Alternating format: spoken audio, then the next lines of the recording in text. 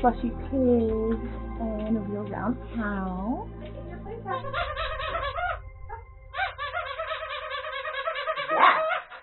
Yes, good girl. I love this toy. It's got the chipmunks in a log. Estrella, come.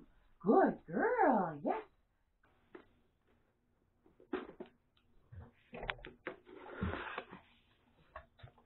What did we get this month, Estrella? Oh, there you go in there. So I've been using last month's bark box to hold all of the sort of extra stuff. We've really been enjoying most these ones from Amazon, making the cheese puffs out of the broken up yak cheese. Results from the DNA My Dog test. Estrella is level 1 Australian cattle dog and level 4 Boston Terrier. The Australian cattle dog is a courageous, tireless, robust working dog.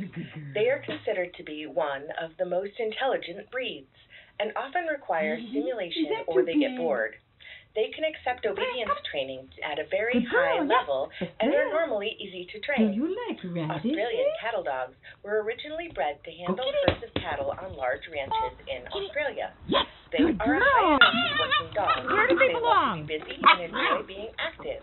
They are in no way a couch potato. Australian cattle dogs are prone to hip dysplasia and progressive retinal atrophy. Rural-colored Australian cattle dogs are prone to deafness.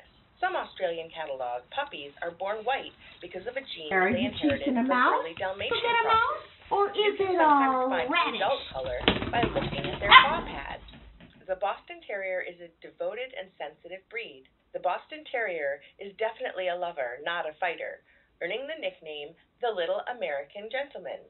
They have an affectionate, lively nature that makes them extremely lovable.